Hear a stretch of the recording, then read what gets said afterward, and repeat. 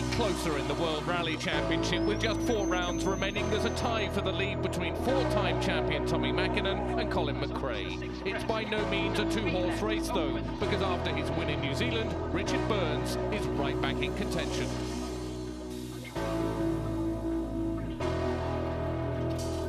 It's 6 months since the last tarmac rally, but now we're back on the black stuff in the Italian Riviera. The Sanremo rally is a helter-skelter ride of fast roads, tight hairpins, precipitous drops, and fanatical fans.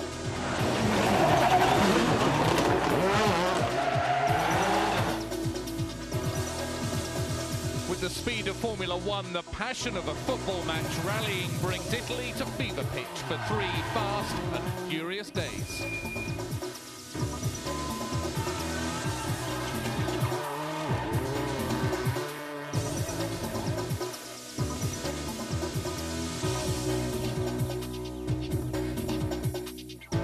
The rally is based around the seaside towns of Sanremo and Impreza. It consists of 20 stages covering almost 390 kilometers, and the driver with the fastest time at the end of the weekend is the winner. The weather is notoriously unpredictable in this part of the world in October. It can be sunny on the coast, whilst up in the mountains the stages are engulfed in cloud. Another hazard to watch out for is fallen leaves, which can make the roads very slippery. Tactics dominated on the gravel of New Zealand, but on tarmac there's only one policy that works, and that's maximum attack from start to finish. Last year, Peugeot's Gilles Panizzi left the others in the shade on his way to victory. However, accusations of illegal practicing left a bad taste and reduced his then teammate François Delecour to tears. It could be a similar story this time, with tarmac specialists like Panizzi setting the pace and leaving the leading drivers in the championship scrapping over the minor places. Victory in New Zealand thrust Richard Burns back into the championship ahead of Carlos Sainz and Harry Rovanperä, but behind Mäkinen and McRae. This is a rally that Mäkinen likes. He's had 2 wins here in the last 4 years, but this year for Sanremo, Mitsubishi launched their new Lancer Evolution World Rally car. The new car could decide whether Mäkinen can keep fighting for the championship, but its success or failure will also determine whether he stays or leaves Mitsubishi. Would be nice to continue with them, of course, but it would be nice to see something else also. I think if I will continue another two years, I think it's last chance now to move somewhere if I want to do it.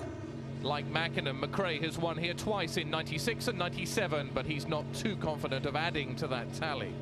The testing hasn't gone tremendously well with tyres and also with the car. We haven't made a lot of progress with the car. I would be pleasantly surprised if we were in the top 3 after a few stages. Subaru enter all 4 of their drivers. Petter Solberg, Marco Martin and Toshi Arai line up alongside Richard Burns, whose title challenge is reaching a crucial stage. Well, I think obviously a lot's going to depend on these next 2 tarmac rallies. We're very confident that we can do well in Australia and obviously in Great Britain as well. But these 2 rallies, they've been okay to me in the past, but I've not finished higher than 4th on either of them. In Catalonia, the only other all-tarmac event so far this year, it was the French teams that dominated, with the Citroëns of Philippe Bugalski and Jesus Puras setting the pace before technical problems left the way open for Peugeot to secure a 1-2 finish. Once again, Peugeot nominate tarmac experts Didier Auriol and Gilles Panizzi to score in the manufacturers' competition, with world champion Marcus Grönholm in the 3rd car. If Citroën have solved the reliability problems that let them down in Spain, then Bugalski and Puras could be the men to beat.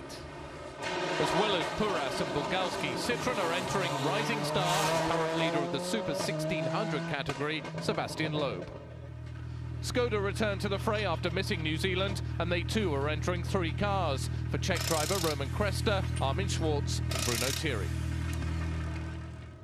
In New Zealand, Hyundai led a world rally for the very first time, thanks to Kenneth Eriksson. But here, they have called on local knowledge in the form of Piero Liatti, who teams up with Alistair McRae.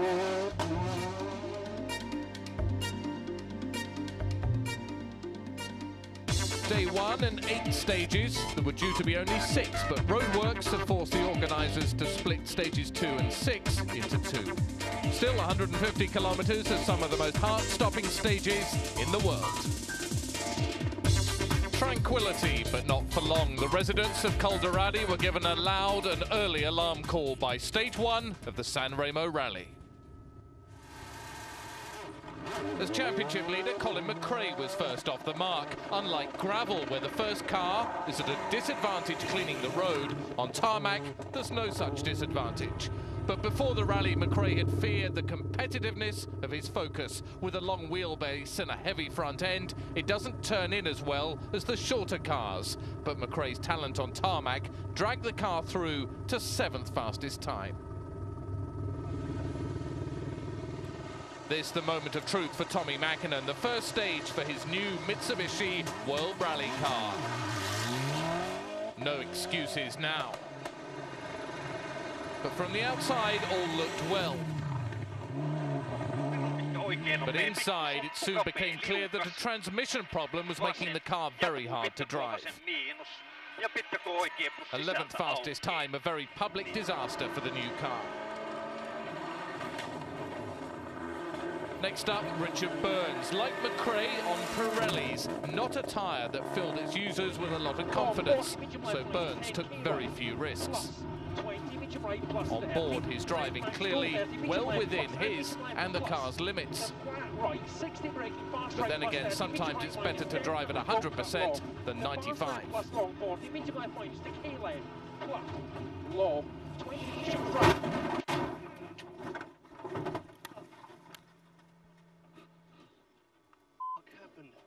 Without warning, 4 kilometres into the rally, the Subaru had flicked off the road and into the trees. Burns looked more shaken by the lack of explanation than by the crash itself. Yeah, I'm okay.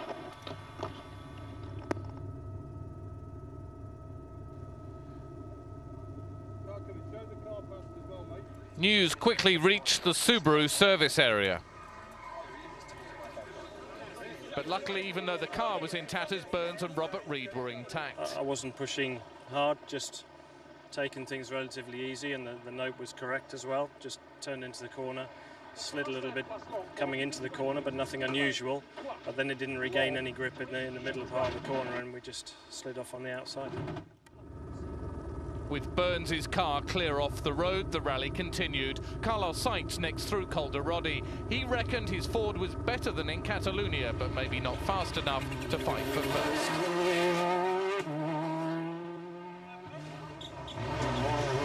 Armin Schwartz in the Škoda, but an alternator problem was forcing the engine to cough and splutter. And finally expire on the road section after stage 1.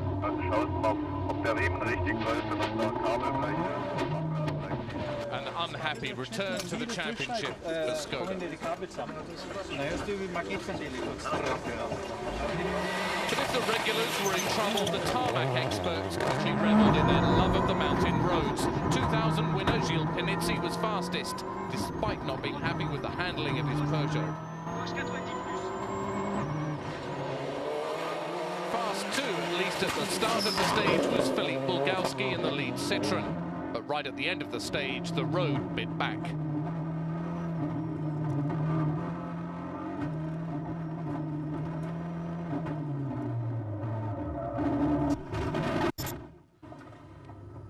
Bugalski had clipped the wall at the entrance to a tunnel, flipping him back to crunch the front two and stalling him for almost half a minute.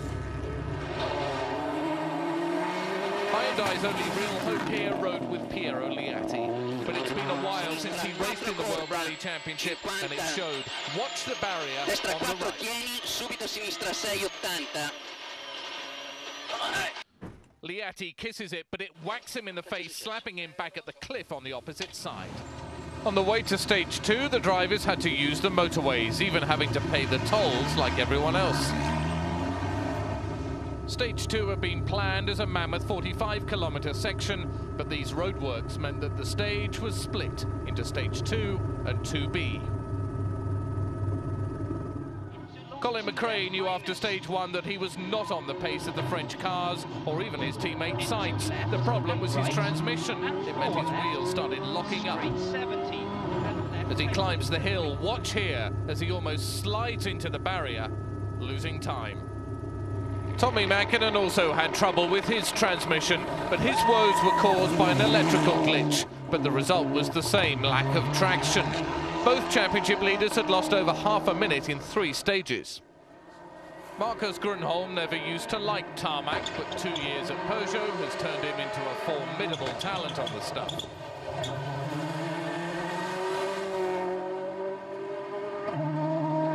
But he thought he could do better than third. Brake fade affecting his confidence and making him clip the rear of his car on a wall.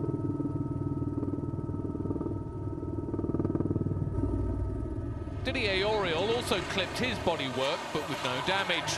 He was still complaining, though, about being made to use a 5-speed gearbox. With a 6-speed, he reckoned he could have been fighting for the lead. But Auriol was still pushing, hopeful of a repeat of his win on the last tarmac rally in Spain.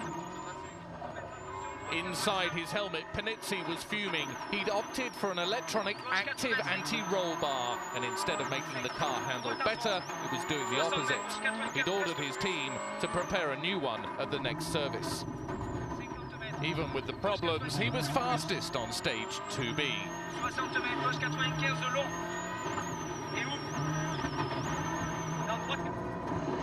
Bugalski sported the scars of stage 1. Mechanically, his car was fine, but aerodynamically, the Citroën was performing less than perfectly. Amazingly, then, he was second fastest on stage 2. At least Jesus Puras' car had all its bodywork. He won stage 2, but a severe vibration from a front tyre lost him time on stage 2B.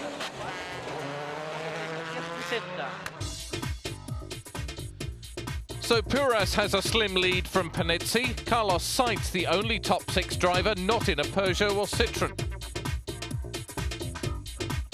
And Bugalski jumps from 27th to 8th, but out of the top 12, both championship leaders McRae and Mäkinen.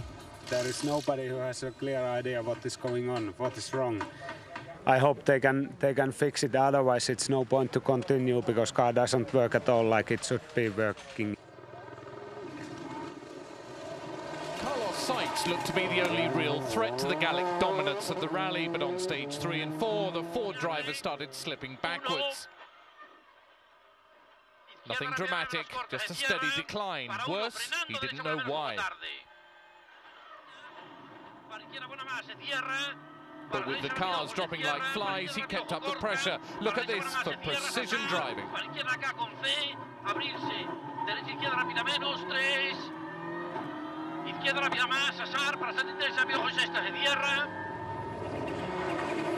François Delecour decided not to compare his Peugeot of last year and his Ford of this. His results spoke for themselves. He was 8th overall, the slowest Peugeot was 4th. 2 wheels up in the air, Didier Auriol was determined to show that Peugeot would be wrong to let him go for 2002. His dislike of their gearbox, though, was still his bête noire. Gilles Panizzi's car had been fitted with a non-active anti-roll bar, and he loved it. It made a huge difference. He took the lead.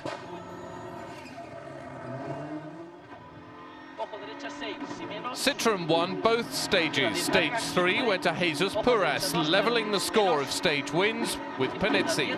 But on stage 4, he said his notes were too cautious.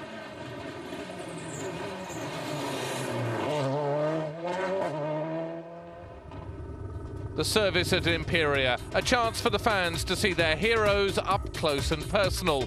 Their biggest hero, the leader, Gilles Panizzi.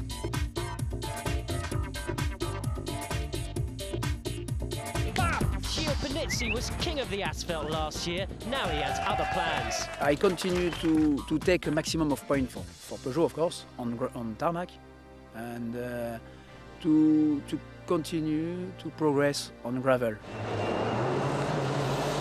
Now I drive better on gravel, and I have a very good sensation with the car, and it's very more spectacular. His antics last year were as spectacular, particularly on the Safari, where he was fined for punching another driver. And in Italy, François Delecour accused him of illegal practicing. I leave maybe 1 hour the stages. It's very easy to say that, but me, I say a lot of things about the drivers. I'm not aggressive. I am not aggressive, never, never, never. In general, it's all the time okay with me. All the time with people. And the same with François last year. It's okay, no problem for me. In the end, he has only one aim. To stay at the limit all the time. And it's the principal sensation for me.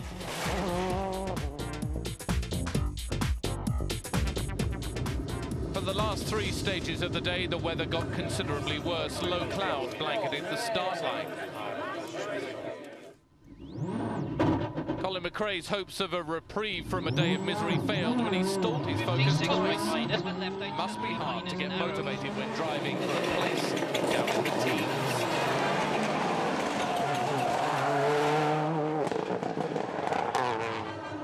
Bad visibility and a gearbox problem dropped Marcus Grönholm from 3rd to 5th. Like his teammate Tommi Mäkinen, Freddie Loix too had teething trouble with the transmission of his new Mitsubishi. As hard as he tried, the Citroens were just a bit too fast for Gilles Panizzi on the final 3 stages. The fastest of the Peugeot drivers ended the day wondering what he needed to do to leapfrog back ahead of Puras and fend off Bugalski on day 2. With Liatti out, McRae was the sole Hyundai driver in the rally. That honour almost went off the edge of a cliff when he beached his accent on a low wall and lost 10 minutes. First, then second, and back to first again. Jesus Puras retook the lead on the last 3 stages with another stage win, but the margins were minuscule. The pressure's on the Spaniard. He's never won a world rally. Out on the stage, Citroen's team principal, Gilles, delighted to have 3 cars in the top 5, because 5th was the team's superstar of the future, Sebastian Loeb. 2 fourth fastest stage times in the last 2 stages, confirmation of his talent on his debut in the car.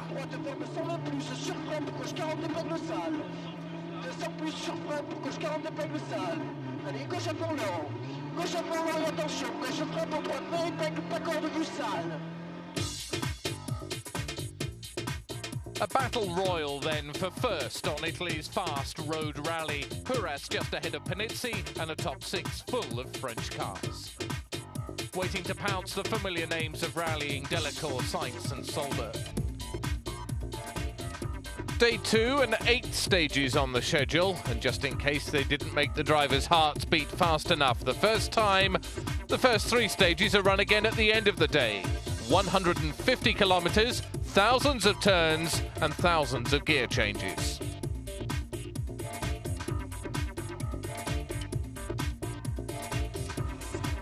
Rolling up to the start of the morning's first stage, rally leader Jesus Puras. It's going to be a very hard day today, but I will try to increase the difference. I mean, it's the only way to think. I have to go flat out. I think everybody is going to do the same, so I just cannot wait to see what happens.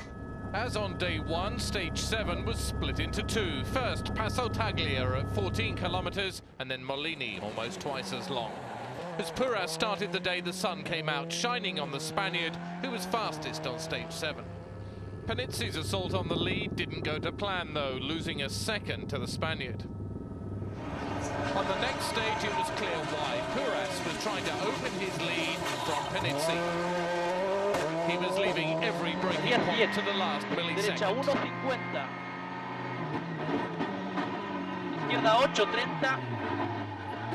With disastrous consequences, the impact is immense. Puras tries to keep going, but the car is disabled. And with less than 2 minutes until Panizzi is due onto the stage, Puras and Marc Marti jump out to warn the Frenchman. This is the view from Panizzi's car, passing Puras for the lead. Puras was unlucky to crash, but lucky not to go off a little bit further to the left. Then it would have been a 200-meter drop down a cliff. Yeah, just on the on a very sharp right. I think when I put the gas, the rear oversteer too much, and then I hit a little wall which is there, and I think I've broken the rear wheel, left one. Citroen's honours were now in Bugalski's hands. His teeth gritted, he fought to catch Panizzi. But in his haste, he was too ragged, clipping the wall on one corner. The impact had damaged his steering, making control of the Citroen very hard. All down the stage, he wrestled with the car. Spinning it again, and losing half a minute, dropping him to fourth. Puras might have been out and Bugalski damaged, but from the disaster came Sebastian Loeb, setting his maiden stage win on a World Rally and only his 10th stage in the Zara.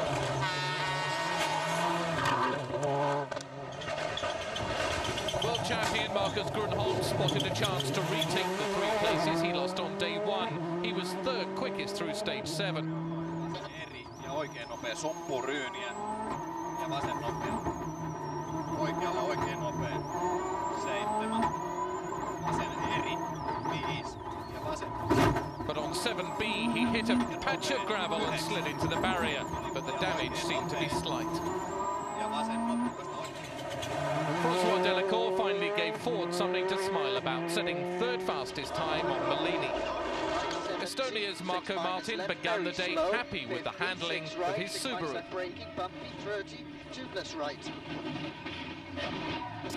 But again, these tight and unforgiving corners took another prisoner. Reverse quick.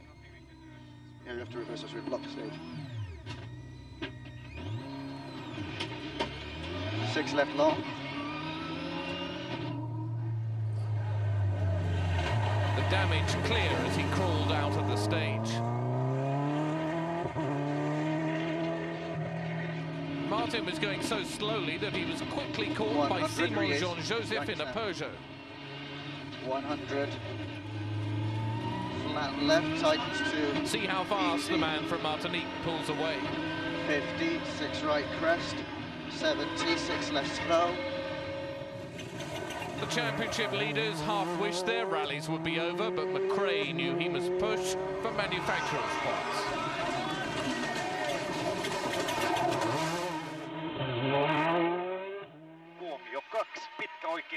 Tommi Mäkinen was in the same situation as McRae. The pair was scrapping for 11th.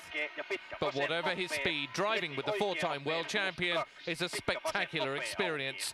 Watch what he has to contend with.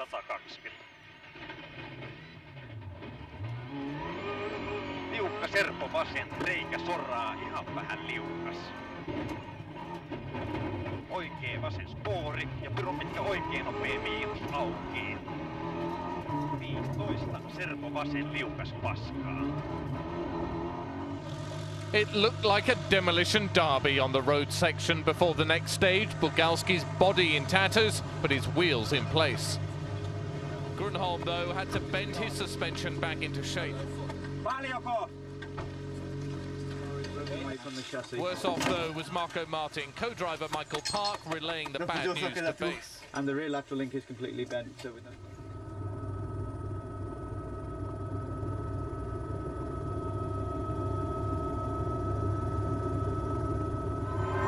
Puras out of the picture, Panizzi can back off a little.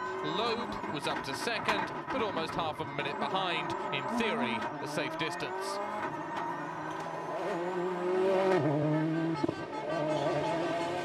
The damage to Bugalski's car slowed him right down for stage 8.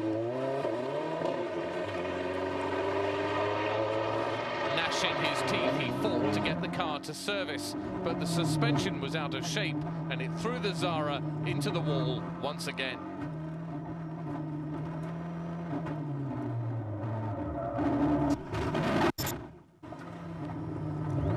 For a while he was able to continue before the car finally ground to a halt.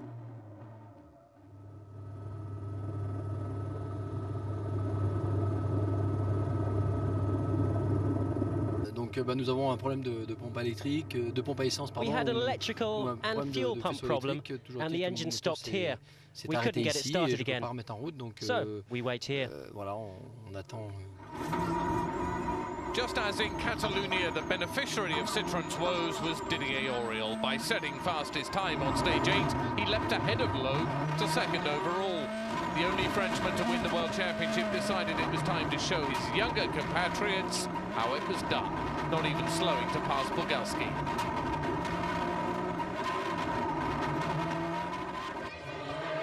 But Sebastian Loeb was in no mood to defer to age or experience. In his meteoric reach for stardom, he kept within a second of the 1994 champion.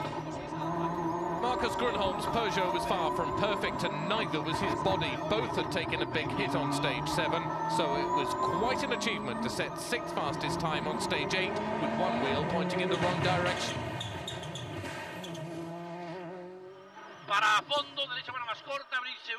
Carlos Sainz was another to benefit from the horrors of stages 7 and 8. Even with a puncture, the title fighter was up to 4th, and crucially, on course for championship points.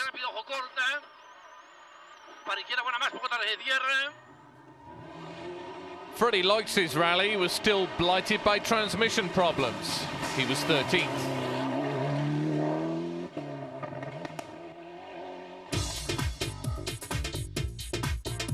So after stage 8, Panizzi and Auriol, the two Peugeots, 1st and 2nd, but Loeb not far behind Auriol. Sainz and Grönholm, 4th and 5th. And for the first time on this rally, Colin McRae and Tommi Mäkinen make it onto our leaderboard. At the service area, Loeb almost colliding with Loix. And scooting back to his car, the leader Gilles Panizzi, confident of being able to hang on to 1st. For me, the battle is finished, the big battle. But now I look the Sebastian Loeb times, because he drives very fast, and we are for the moment 36 seconds before him, and I hope I try to drive in the same times. First best time that I make in World Championship, so I'm very happy. It was a very long stage, and all people were fighting, so I'm very happy to win this stage. Grönholm's crash had done more than damage the back of his car. He wrenched his spine in the off. Marco, like so many of the cars, you've come in with a lot of damage. What happened? It was just I think, mistake in the base notes. The braking was in the wrong place, so I basically braked maybe too late, and there were some bumps, and just couldn't slow down and hit the concrete wall.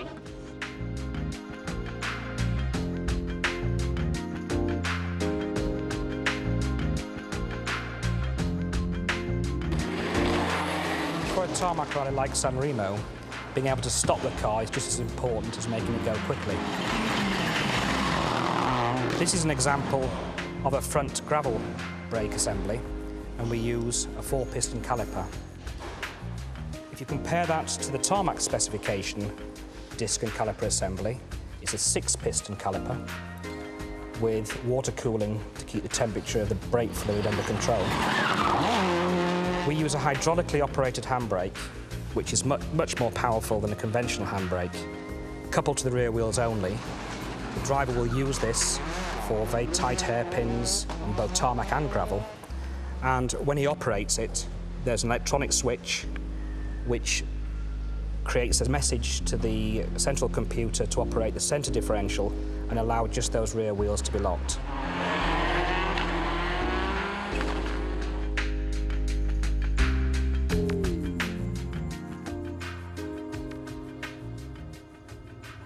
There was no stopping Panizzi. After 3 stages backing off, he went for it on stage 10, setting fastest time by over a second. All this with a malfunctioning automatic gear shift. Auriol might have been pushed by Loeb, but he'd seen the carnage of the early morning, so he took careful lines through stage 9, setting only 6th fastest time. The more aggressive Loeb moved ahead of Auriol after stage 9. On both stages, Marcus Grönholm was 2nd quickest. In his hurry, Carlos Sainz cut a tyre on the curve and suffered a puncture.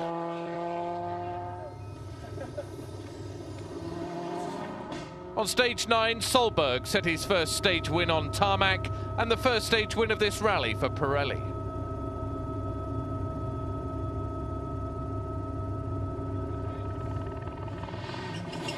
Bruno Thierry was running on a new suspension setup in his Škoda, and he was 14th overall.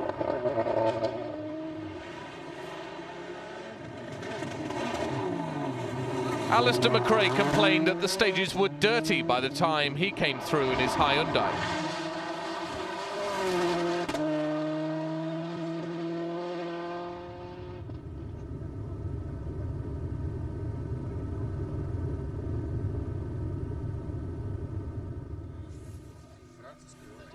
Stages 11, 11B and 12 were reruns of earlier stages. That means more rubber and more debris on the road. Panizzi picked up another fastest stage time on stage 12, as if to say, I'm still the master of this rally. But it was the fight for second that was grabbing everyone's attention. Auriol went fastest on stage 11 and grabbed back second place by 9/10 of a second. Loeb's finesse comes from his first love, gymnastics. He won his second stage of the afternoon to grab back second and hold on to it to the end of the day. Fourth, and waiting for the French to trip each other up, the world champion Marcus Grönholm.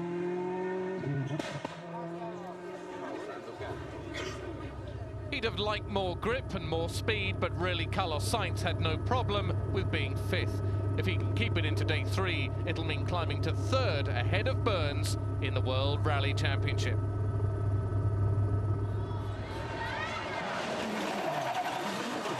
All that smoke, it's a miracle that Delecour had any rubber left on his wheels, but all that drama paid off. On the last stage of the day, he finally passed Peter Solberg to 7th.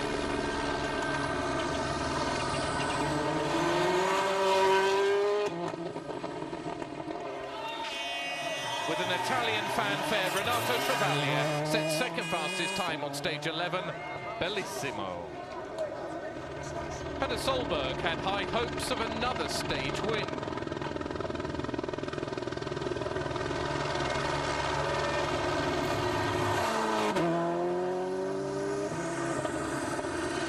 But they went out of the window when he bent his right rear wheel on a curb.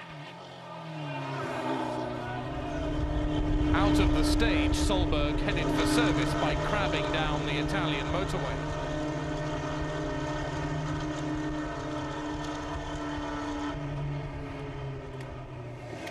But the stress on the tyres meant a roadside pit stop.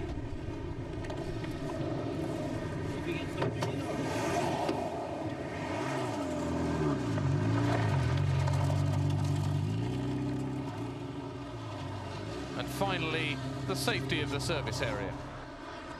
Not so Alistair McRae. He had to retire in a town centre. We lost the brakes towards the end of the last stage and stopped and tried to re-bleed them. My caliper had gone, but there's something in the pedal box bent, so we've got no brakes at all, so park it up. So at the end of the day, Panizzi looking comfortable in first, but a fight still to be won for second. Also up for grabs, fifth. Sainz just 4 seconds ahead of Travaglia. Solberg's problems means that he's now at risk from Jean-Joseph. McRae and Mäkinen, 10th and 11th. Just as competitive for man and machine is the Super 1600 Championship. Sebastian Loeb's rise to the Premier League has highlighted the talent that is in Super 1600.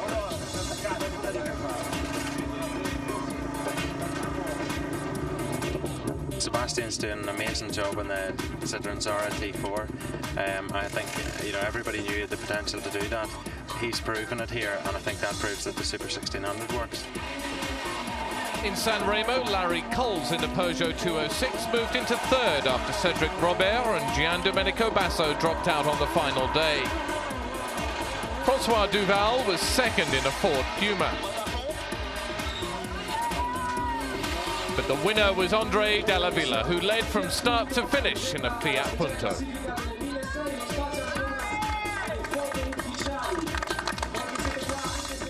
With Loeb's absence, Della Villa has closed to within 6 points. The next round is in Corsica. Day 3, just 4 stages, but all difficult ones. And as on days 1 and 2, many of them repeated to keep the action close to the spectators and the service area. Storm clouds gathering over Sanremo. Day 3 began before dawn, and all eyes were on the sky, not the road. 33 seconds is good, of course, but for the moment the meteo changing, and it's difficult to choose the tire because it's raining, but not a lot, and not on all the roads. So fog sometimes, etc. Tyre talk too at Citroën, but an extra problem for Sebastian Loeb. I don't know the car on the wet road, so it will be difficult. I think I have to learn and to understand how it is, and Auriol is not far behind, and he has very much experience, so he knows. But you know, he has a lot of experience in the French Championship, and you know, he's born in the north of the France, so it was raining a lot and foggy a lot. So. Because of the wet conditions on 14, for stages 13, the drivers had to compromise on rubber.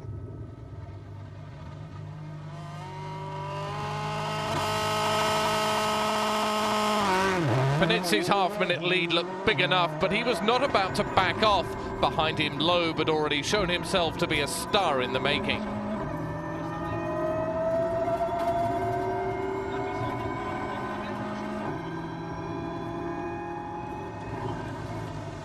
The young gun of rallying, Sebastian Loeb rolled up to the start. His aim not to catch Panizzi, but hold off Auriol. But Loeb was fastest on the stage, not only extending his gap to Auriol, but also narrowing the deficit to Panizzi. The third of France's 3 rallying musketeers, Didier Auriol, but with his wheel locking up on the mulch of leaves and dew, third was the best he could manage.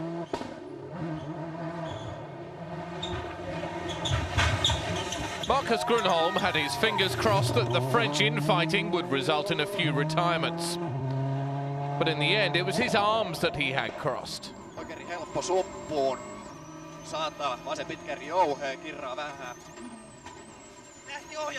Grönholm calls out as his power steering fails. His co-driver Timo Rautiainen tells him to be careful.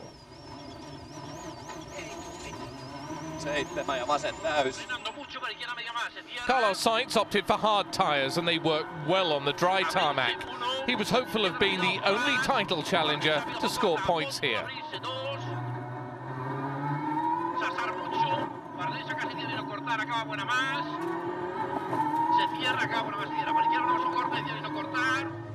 But first, Sainz had to fight off Renato Travaglia.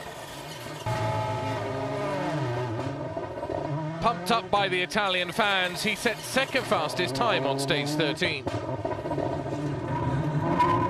The promise of bad weather was potentially good news for Colin McRae. He relishes foul conditions, but on the dry he was still off the pace.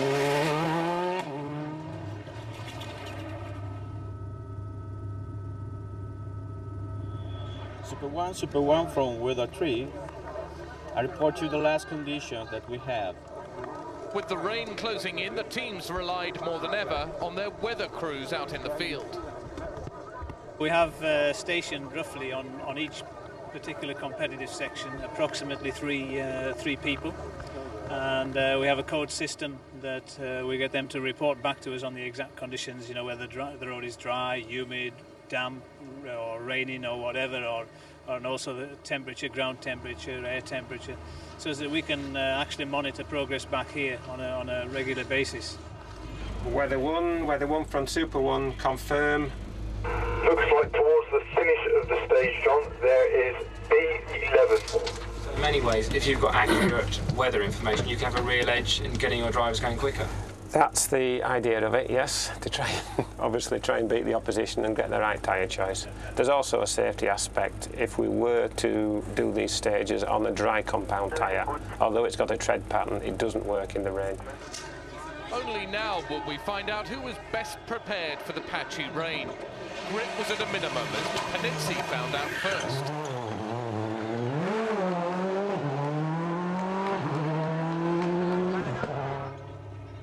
This was Loeb's first drive of the Zara in the wet, but with the sparks flying off the titanium under tray, he was fourth fastest.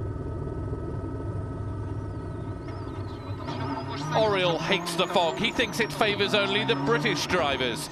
He was 17 seconds down on 15 kilometres, enough to make second look less and less likely. Marcus Grönholm is another one who hates fog, but the thing that slowed him most was the broken power steering. Another minute lost, and so too a points position. Carlos Sainz won stage 14, the first for Ford and only the second for Pirelli in Italy. It meant he moved to fourth. Travaglia dropped 11 seconds to Sainz on Col d'Ogier, moving down to fifth, but the gap between them was only 5 seconds. This is why these are the best drivers in the world. If you can see where Delecour's going, then rallying's for you. But Delecour did admit later to being scared, not surprising at 120 kilometers an hour with 13 meters of visibility. But Delecour had now inherited Grönholm's 6th place.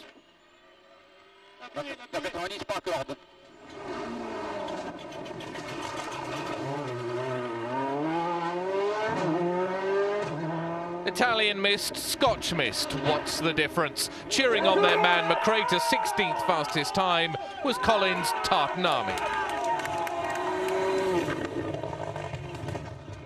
Further down the mountain, the visibility was better. Marco Martin was 3rd fastest. The Czech Roman Cresta also shone in the murky conditions. He was 11th quickest.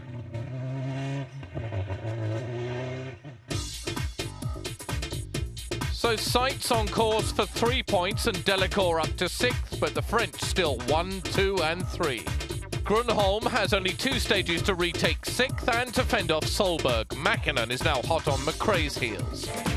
So with the forecast changeable, which tyres to choose? At Michelin and Pirelli, the engineers have been readying all their choices of rubber.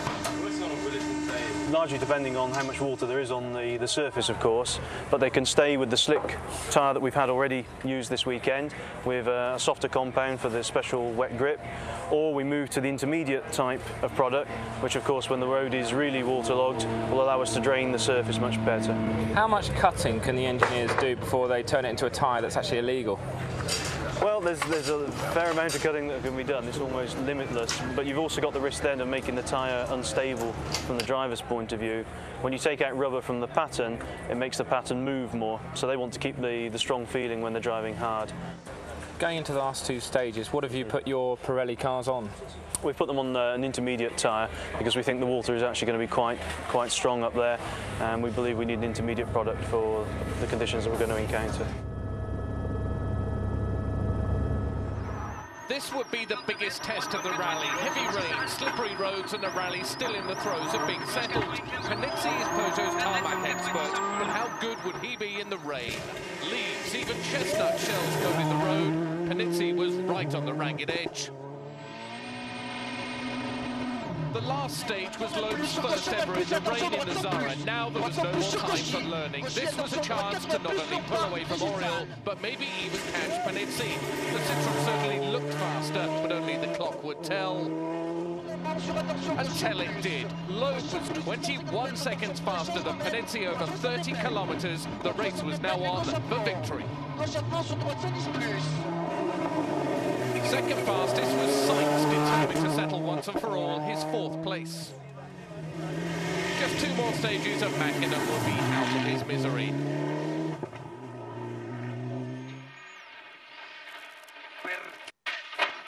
But he didn't have to wait that long. The Finn banged a wheel, damaging it enough that his rally was over there and then. 3, lyhyt helppo oikein. 8 oikein, 10 pirun pitkä vasen nopea. Taas lähtee niin paljon pyörätä irti, että no se on parkissa siinä. This had been a disastrous debut for Mitsubishi's new Lancer World Rally car.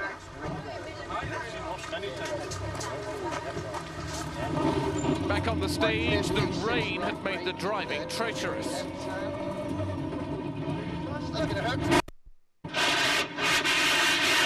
In top gear, Marco Martin aquaplaned into a wall, flipping his Subaru onto its roof for a 50-metre slide down the stage.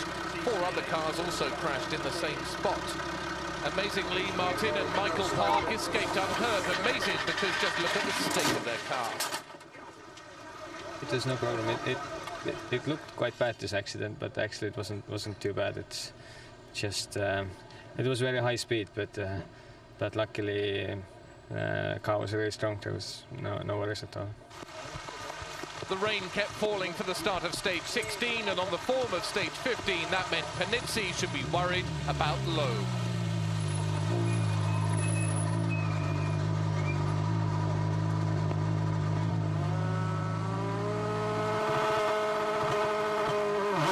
The start of the stage was more pond than road, immediately a line forming as the Peugeot launched into the final stage.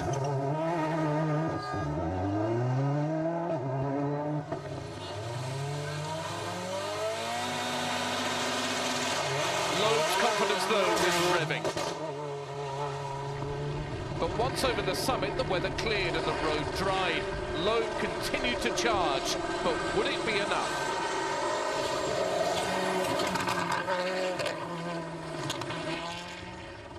Didier Auriol had all but given up on second, but with Citroën not scoring manufacturer points, he'd get 6 points for Peugeot whether he was second or third. Sainz knew that Travaglia would need to be a second a kilometre faster to get back to fourth. Not likely, but not impossible. Travaglia, though, had decided that it was more valiant to finish fifth than not at all. He might have known the roads better than the others, but his drive was still impressive.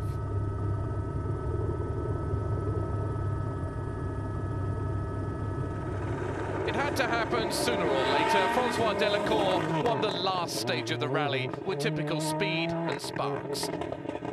His final position, 6th. Tiptoeing through the slide, Peter Solberg dropped back another place from 8th to 9th. The place lost to Colin McRae, so nearly making it into the points after what he described as one of his most frustrating rallies ever. His parting shot, a second fastest time on Colin.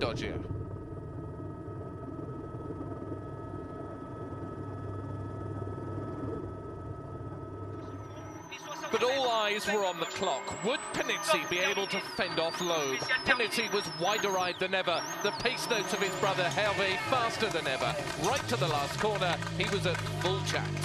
Feeling the pressure the most, his wife Michelle back at service. 10:27.1. Panizzi's time, 10:27.1. Back on the stage, the rain was falling again. Was it too late to give Loeb the advantage he needed?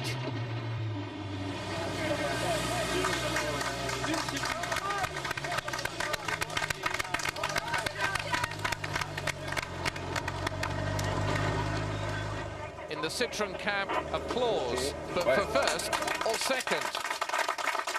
10:26.7, Loeb had not been quick enough. For the second year in a row, Panizzi had won in Sanremo.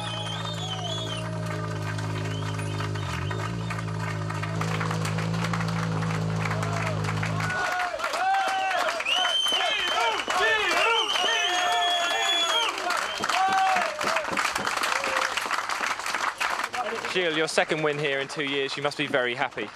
Yes, very happy. This victory, it was very difficult, which all the drivers, Citroën and the last driver, the young driver, maybe the faster driver. In Sanremo, Sebastian Loeb proved he's a champion of the future. I'm very happy. We made, I think, a very good rally. At the beginning, we started a little slowly because I had to learn the car. It's the first rally for me in this car. And after that, we pushed more and more and more. And in the second day, we made 2 best times, so I was very happy. Today, we are quite happy because with the rain and the fog, we managed to do better times. I think today, at the end, we were the fastest on the lake. And yes, we have to hope that in Corsica we get some rain. Yeah, it hasn't really changed a lot apart from Carlos getting a few more points, but you know, championship-wise, it's still looking okay. We're sort of, the damage limitation has gone pretty well. So confirmation of the final result, Panizzi winning by 11 seconds from Loeb, and all French top three, Sainz picking up points for 4. With Sainz the only title contender to score, he's the only mover at the top of the table, usurping Richard Burns. Panizzi's win lifts him level with Grönholm. Ford's points here take them well ahead of Mitsubishi and Peugeot. So French drivers, cars and tyres filled the podium, and it's not even the French round of the championship. That comes in 10 days' time in Corsica, where there's more drama guaranteed on the rally of 1,000 corners. Panizzi's likely to be a contender there too, as are Auriol and the Citroëns. But for now, Panizzi and Peugeot have Sanremo to celebrate. From the Italian Riviera, goodbye.